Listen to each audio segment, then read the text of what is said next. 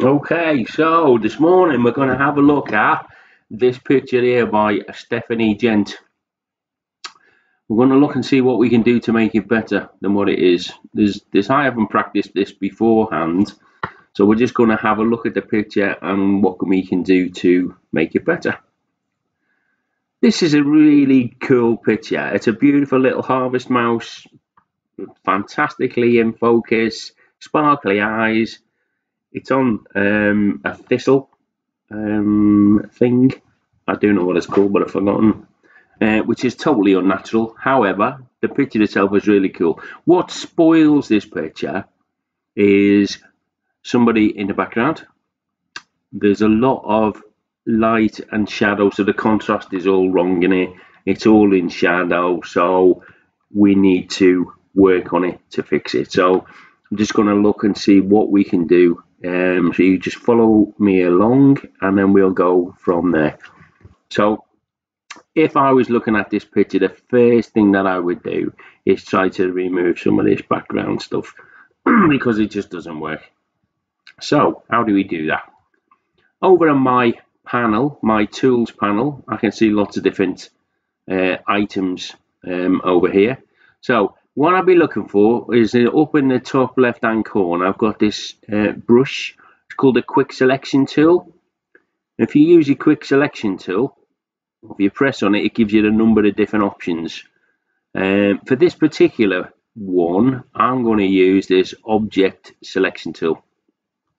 And all I've got to do is basically draw around the object I want to isolate. In this case, it's the little mouse and this tweezle or twizzle or whatever it's called. So it gives it a couple of seconds and that will find this item, if you like. There you go. So we've got our selection, but it's not very good. It's not on the sides, it doesn't cover the little hair, it's kind of a general one. So what I would do in this particular scenario, at the top of the page, I have got select subject and select mask. I'm going to go to select mask. And what select mask does, when it's ready, it finds my selection and blanks out the rest of it. Don't worry about the color, the background, that doesn't mean anything. You can change the colors if you like. There's different ways to do it. Just, to me, red stands out and it just makes it easier for me to see. So I'm going to get in a bit closer. I'm going to just zoom in. You can see it's a bit bitty around the sides. But this is a great tool because what this does, it makes it tightens up that selection in lots of ways. So you've got lots of different keys down here. This refine edge brush that you can see over on the left hand side. So this is like a brush with like a little hand. It's not a hand, it's like kind of hair basically, but it looks like hand. If you select that and make your brush the appropriate size, and it could be anything that you feel comfortable with. So I'm going to go for something about this size. I'm going to go half on my subject and half in the red bit, and I'll show you why. Because as I run that cursor around our little mouse, if you like, what that's going to do is going to define that edge. So now, instead of having a big block of selection, it's now done individual hairs, which is what I want. So I'm going to go all the way around, yeah, keeping to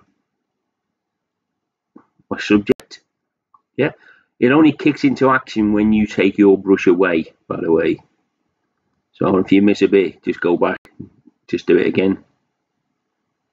Okay, so let's just run this around here. It can be really quick. This isn't a long process at all. It's very quick. In fact, if I make it smaller so I don't have to keep changing it, yeah, you can see I can do it like this. Just go around my selection and all it does, it just defines that edge a little bit better, that's all. Okay, so this is just a quick guide today. We can go into more detail on this at another date. but this is a rough or very quick guide to how to isolate an item, and it's not that important. The important bit is this bit at the top. So now that I've done that, and I can, if I zoom in, I can see now that's a lot more accurate in regard to my selection. All I got to do is press OK, and that makes my selection a little bit better. So the way selections work like this, everything inside my selection will be affected by my next actions. So if I wanted to change the color, if I wanted to blur that particular item, it would only happen within the confines of these little marching ants. However, I don't actually want to touch this. I want to touch everything outside of this. Yeah, so I want to leave that where it is. So what I'm going to do, I'm going to go up to select at the top, and I'm going to select inverse. That basically turns it inside out. That's what that does.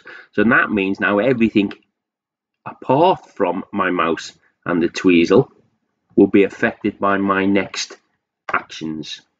So what do I want to do? I want to get rid of this person in the background. One of our friends with big legs. However, how can we do that? Well, there's lots of different ways how to do that. And so I'm going to show you some really simple stuff. And again, if we need to know more at a later date, we can do an advanced lesson later on. Basically, what I want to do is get rid of it. So I need to fill in that space. So how do I do that? If I go over to my lasso tool,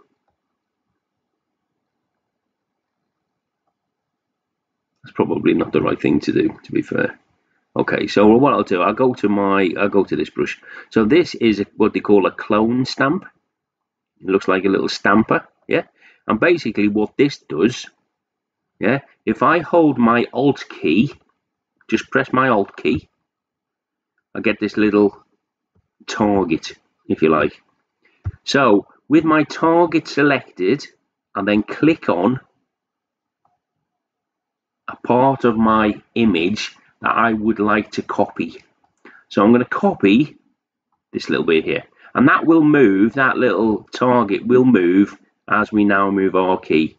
Right, now I've got my, now I've clicked it and I pressed that and I've got my target key.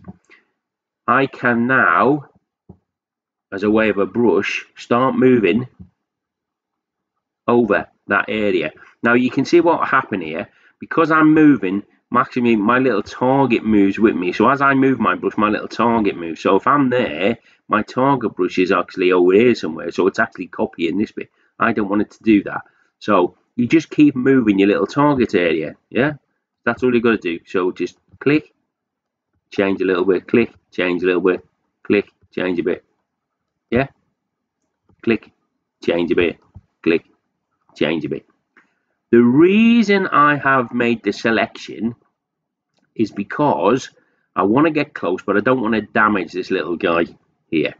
So because I've only put my selection up there, it basically means that it can, what I'm doing now can only affect what's outside of there. So if I go and press my clone stamp in here and then run it there, it's not going to run and fill my mouse. It'll do everything bar that. Yeah. So this is a bit off-putting as well. So I'm going to carry on and I'm going to do exactly the same. I'm just going to fill all of this with a clone stamp. Yeah. You see where it's got this line running down it because my target has hit the edge of my image. So I'll just move that and carry on. Yeah. Yeah, and I can change anything I want.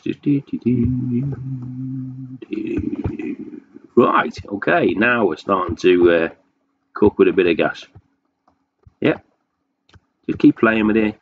Okay, so now that's better. So now that's put us in a better position. Now, what I want to do is bring my picture back.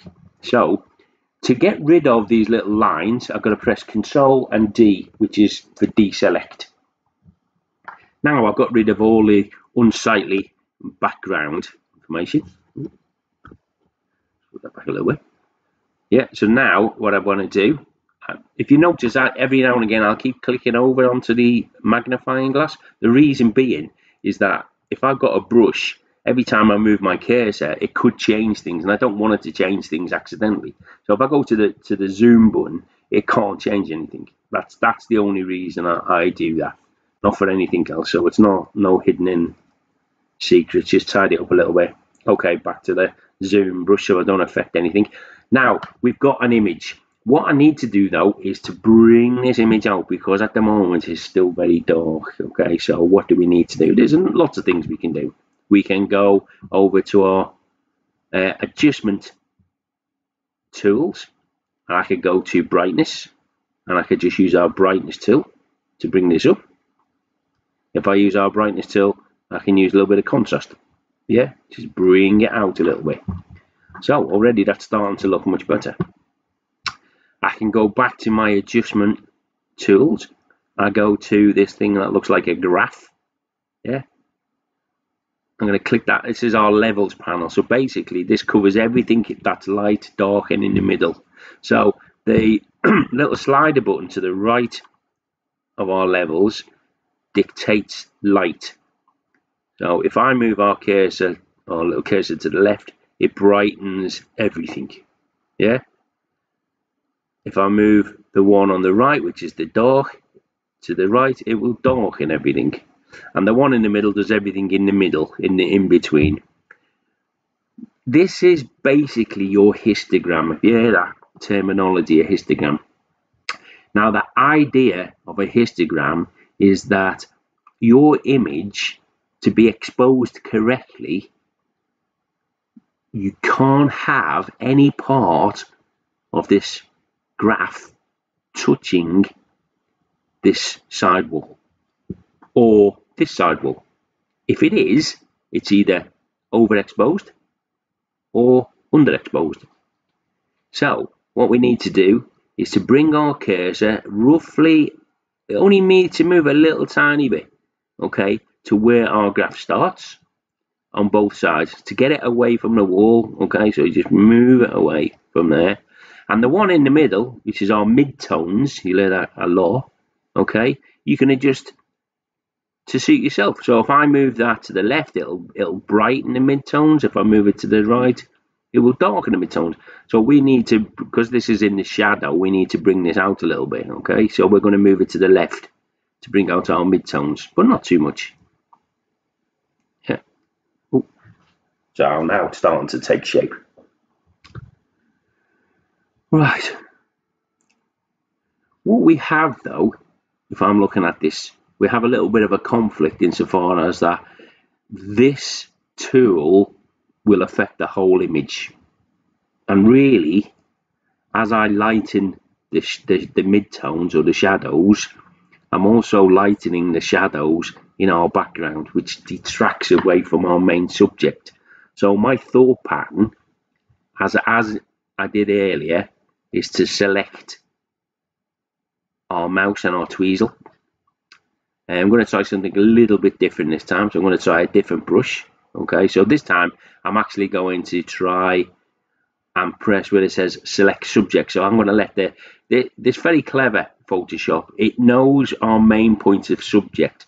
And what it'll do, if I press select subject, it will select that part of the image that it thinks I want to look at further, which is our mouse, which is absolutely bang on. So as I did before, I'm going to go to select and mask. We know what this is now. I'm going to go to our little tool, and I'm just going to go around just to get rid of those clumps of nothingness, because it just makes it tidier, that's all. Get in between the little spines on our tweezel, I don't know what that's called. Yeah, because if I leave any green bits there, it stands out like a sore thumb. Yeah, okay, that's good enough.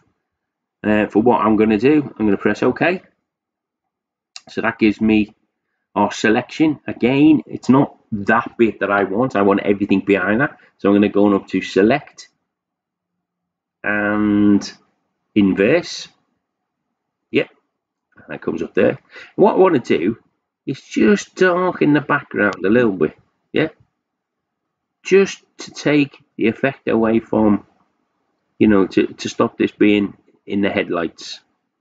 So I'll go to adjustments, and again I'll go to my brightness button, simple brightness. It's not like exposure. People get confused between brightness and exposure. Exposure is basically the amount of light and affects the whole image. Brightness is a softer way of doing it, so it's much nicer, it's less harsh, if you like, and it's much better for something like this. So I'm going to go down and just going to take that brightness down just a little bit. You can see it's just a tiny amount. It's all it needs. It's all down to you, whatever you want to do with your image. Now, I've darkened the background. I'll just take the contrast a little bit and take the contrast button, by the way, is brilliant. You can put a lot of contrast. A lot of pictures look really good with high contrast, which is itself is really good. But sometimes you don't want that. So because it's the background, our image behind, now I don't actually want that in focus a lot. So if I take the contrast down, it actually blurs it just a little bit as well. So it just takes away from, you know, from what it is. So if I take the contrast down just a bit, you can see now that our mouse starts to stand out from the background. So it's isolated it. Oh. So it's isolated it from everything else. Great. Now, what do we do? You heard about layers, about different things. Every time we do anything with our image, it creates a new layer. And that's all that is. And a layer is just basically, it's like a filter, one on top of another. Yeah. So as you create a new function or a new task, it adds another filter on top of the one you did previously. Okay, so I'm going to leave layers for another day because it's a brilliant thing to be able to use, okay, but not for this lesson, or just get confusing.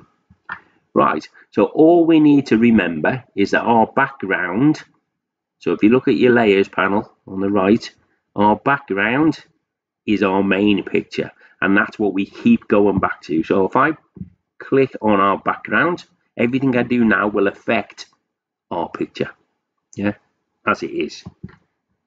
So what do I want to do next? Well, there's a couple of things. Firstly, I'm looking at this and I'm thinking its shadow on this side, so it's slightly darker from about the middle, just a little bit, if you look, yeah, just a little tiny bit. So I'd like to correct that shadow if I can. So I'm not going to get too complicated, but this is a really, really useful tool to understand. So in my background layer, make sure I'm in my background layer, I'm going to go up to it. It says filter on the top, and I'm going to go down to camera raw filters. Anybody who uses Lightroom will understand this control, if you like, because this is a very stripped down version of Lightroom. The downside to using this, and it is only a very slight downside, it always goes back to your image without your layers. And I'm sorry if that doesn't make any sense, but you can see it's really dark. That doesn't look like our picture, because on top of our background we've now got brightness, we've got levels, and we've got more brightness. Those things are not included in our camera raw image, so we can change that. All we need to do is go to our background layer, we press our right mouse click button, yeah, we'll get this panel, and we'll go to where it says flatten image or merge visible. So I honestly don't know the difference between the two, if I'm being totally honest. So let's just go for merge visible. Does the same thing, basically closes all of those layers so that we now have a solid image. Now, if we go to camera raw, oh, wrong one.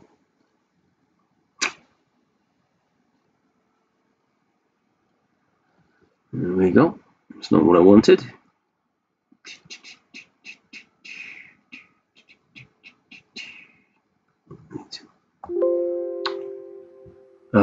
That's a pain when that happens, isn't it?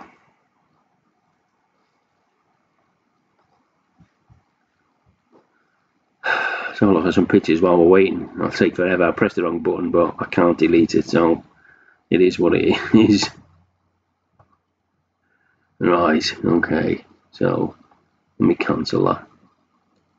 Right, go back to where we are. Right, now what I'd like to go to is filter, camera raw filters. Yeah, brilliant. Sorry for the interlude. Right, now when we look at our picture in camera raw, it's exactly the same as what we're looking at in Photoshop. And if you remember what I started off by saying is that I want to correct the slight shadow on this side of the image.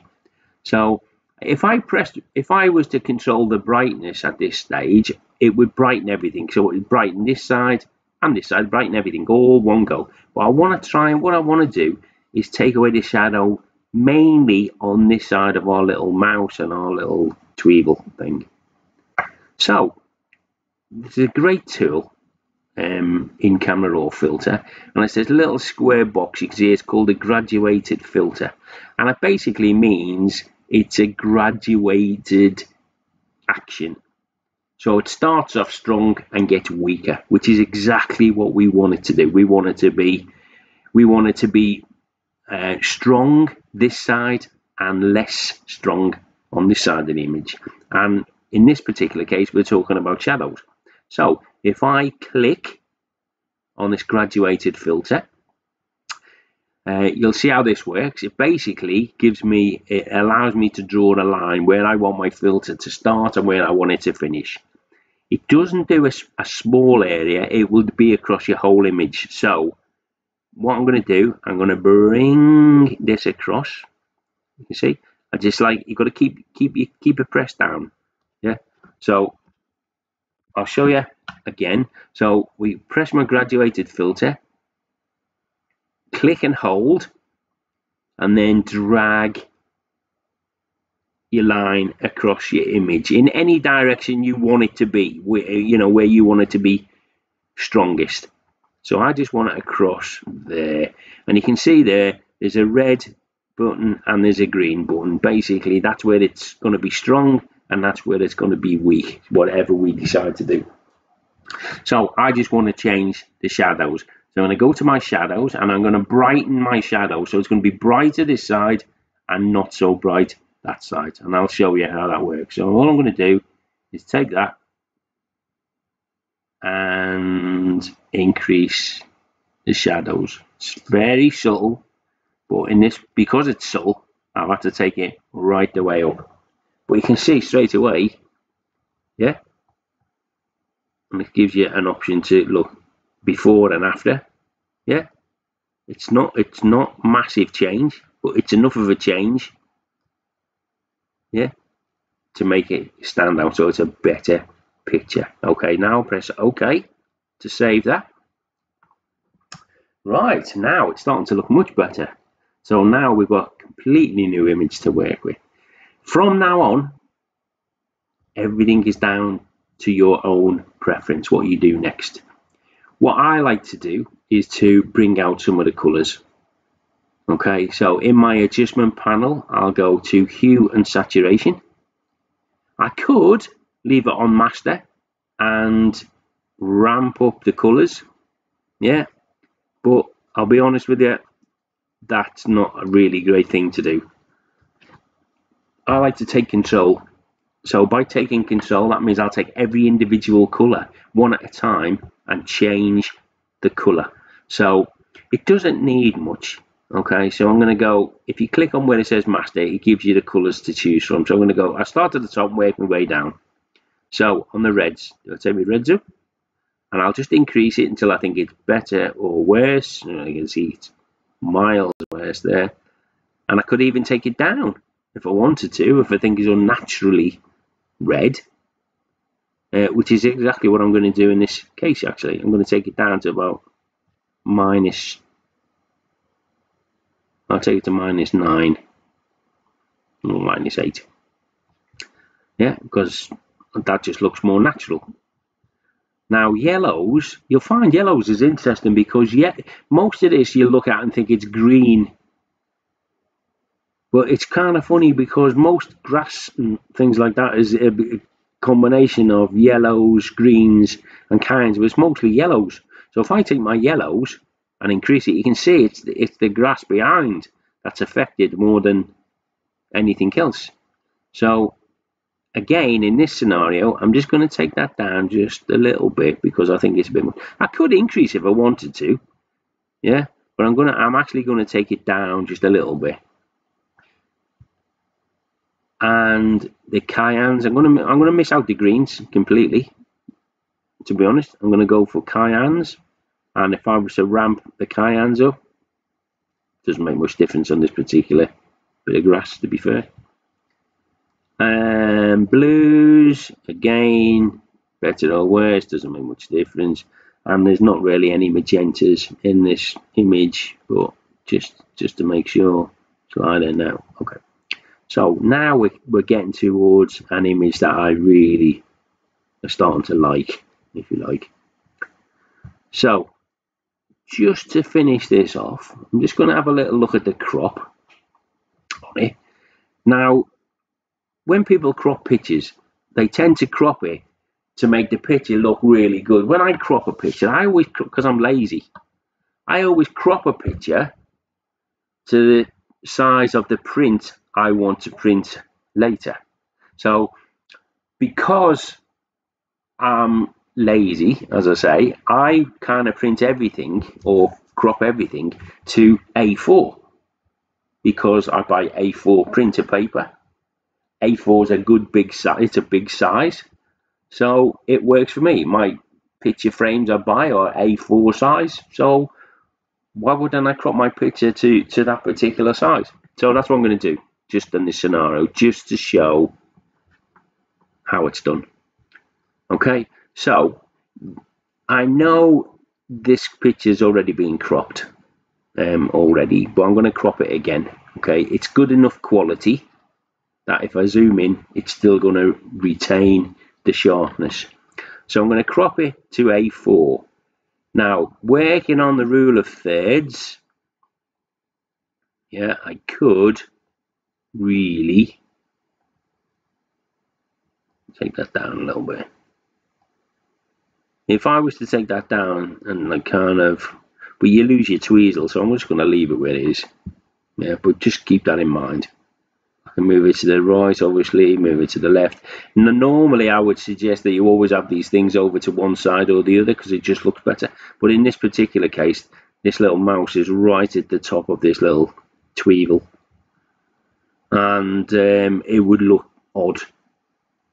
If he was looking left, I would move him to the right. If he was looking right, I'd move him to the left. But in this particular case, he's looking right at us, so right in the middle. I'm going to take that and I'm going to crop it. Just going to accept that. Okay. I'm just going to take the zoom and put it into fit the screen. And that's it. That's done. So as an extra little lesson, if you like, some people want to know how I present some of my images using the drop shadow and stuff. So if you want to turn off now, that's great. Just go ahead and turn off. If you don't and you want to learn how to do the drop shadow, I'll show you that now. Okay, right. So to do a drop shadow and do a little bit of background, this is what I do to give you that background. Firstly, I'm going to go over to my background layer. I'm going to click it, right click it, and I'm going to flatten my image because this works where you've got a completely flat image. So this is our finished image, which I like now. It's much better.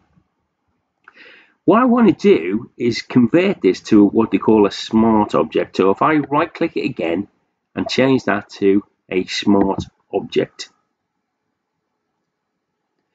I'm not going to baffle you with science today about smart objects and all that stuff because it's too much.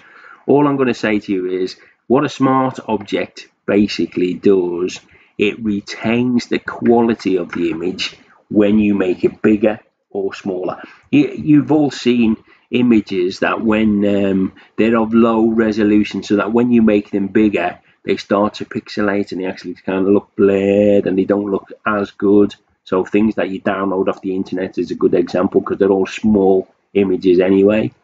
If you convert it to a smart object, it retains that quality when you make it bigger, so it just makes the picture better. And that's what I'm going to do, because this particular image I'm just going to put it on a A3 size background because it's bigger and it's better.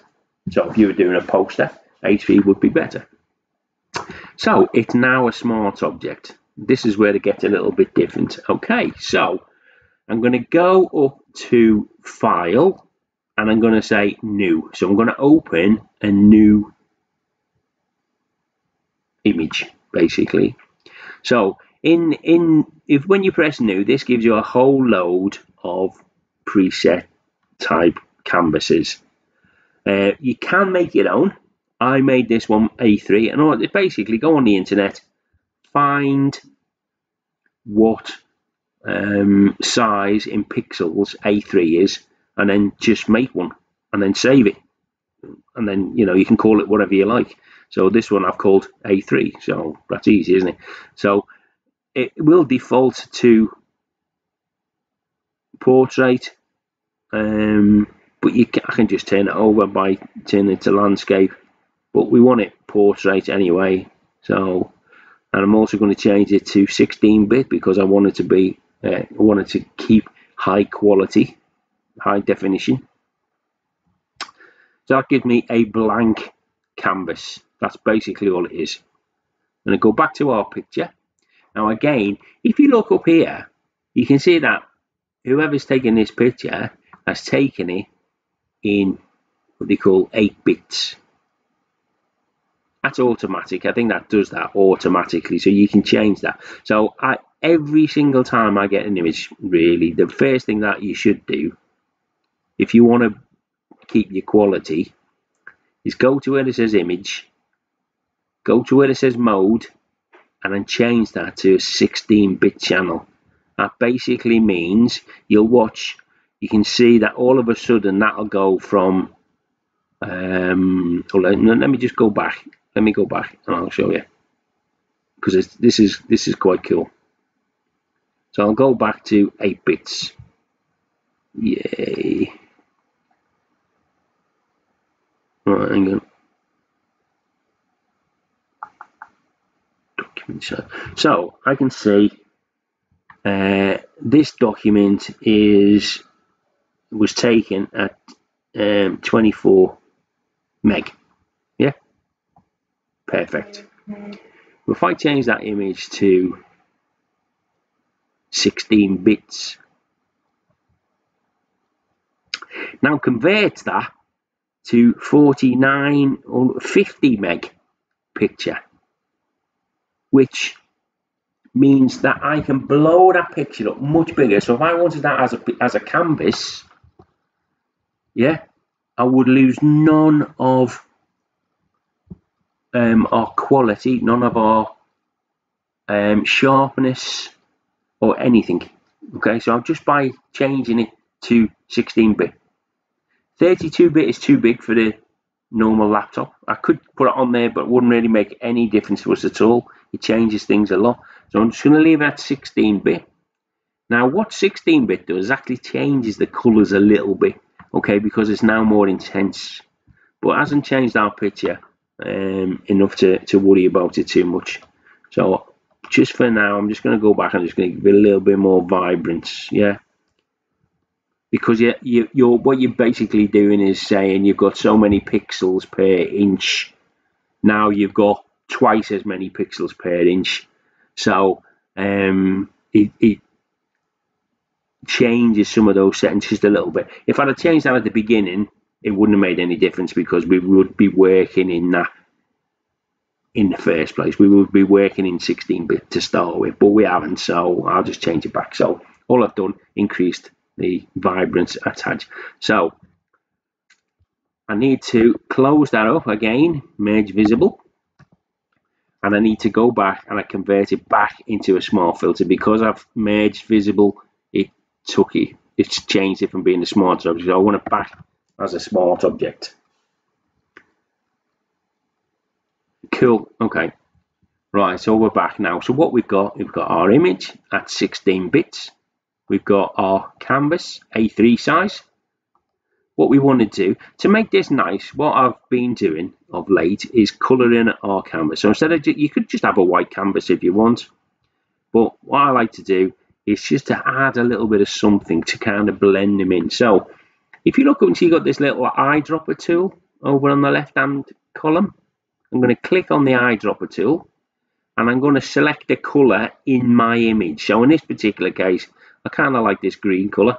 Yeah, that's all I need to do. Just click it, nothing else. And then I'm going to go to my blank canvas. Because the green colour I selected has now appeared, so where I would normally have a black and white box here, I've now just got this little green box that's automatically just appeared because of my eyedropper tool. Right, I'm going to go down to the bottom of my adjustment tools. You've got different tools. So you've got this you've got this circle, which is half black and half white. So I'm going to click that one. And that just gives me an option. I could go in and choose solid color and it would change everything to that green color. Yeah. But I don't really want that. Because what I've been doing, I go there and I go to graduated tool. Yeah. That way, like our graduated filter earlier, okay, it's darker and it fades away to light. So it's a really nice effect. Then I'll go back to our little mouse. I'll go to the top left hand corner. You can see this got this little move tool. I'm going to click this move tool. Yep. And I'm going to go to our smart layer, our smart object layer here. And all I'm going to do is click and hold and then drag it up to our new tab. Still got it hold, still holding it against this. I'm going to take it there and drop it in. Bingo. Okay. And then I can move it around. Now, our image is still there. So it's done. That image is done. We can save it as it is, which I would suggest you do. So you save that because that's your main print. That is your image. All we're doing here is dressing up to show on the internet. Okay, that's all we're going to do, make it look good. So when we've got our image, I have got some things that I have. So a view and it's got margins and all that stuff. You have to have a play with that. I'll basically move it till it's in the middle.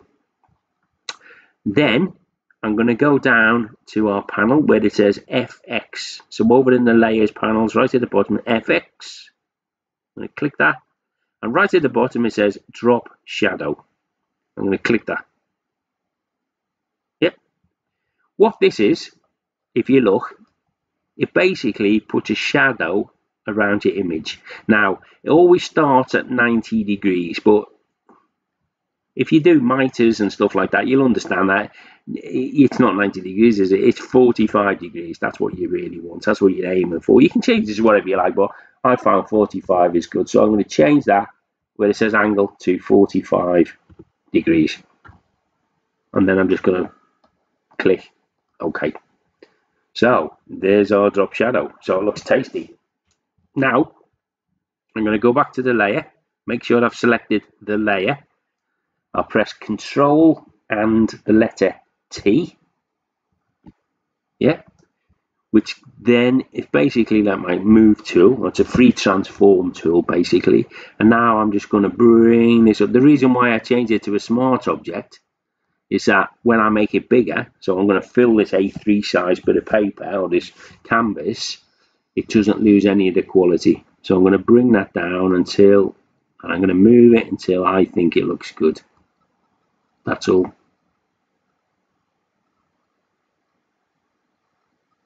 and getting there, and that kind of looks pretty cool to me. I'll take a little bit more maybe.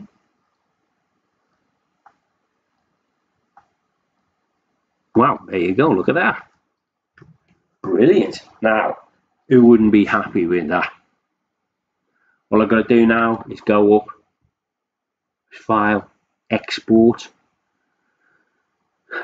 People make a mistake and go save a copy, save it to the file, and then when they send things away to be printed, it comes back and the color's all weird and horrible, and they think, oh my god, what's happened there? It literally is all down to how you save your image. If you save as, it doesn't save it as you've processed it. So you need to export your image. And export, let me explain this. Export, yeah, make sure when you're exporting things, you change it to JPEG. That's really important. And well, there's all the settings there, so you can see them. Yeah, quality, you want to change that to great.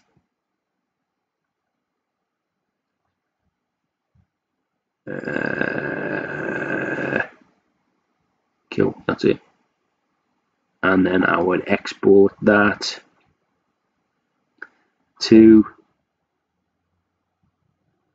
whatever file that you want. For this one, I'll put it into general use, and I shall just overlay it on another one because I don't save that one, and press export.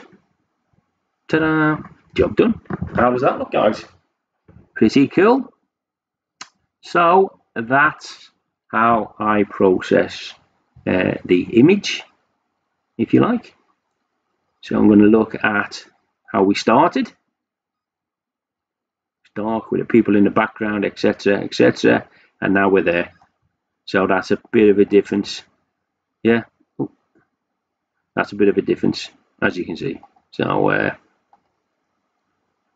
I hope this helps. As it's a video, you can stop it, rewind it, and everything else. But I hope you've enjoyed that one. So I'm going to leave that one with you and call it a day. Thank you very much.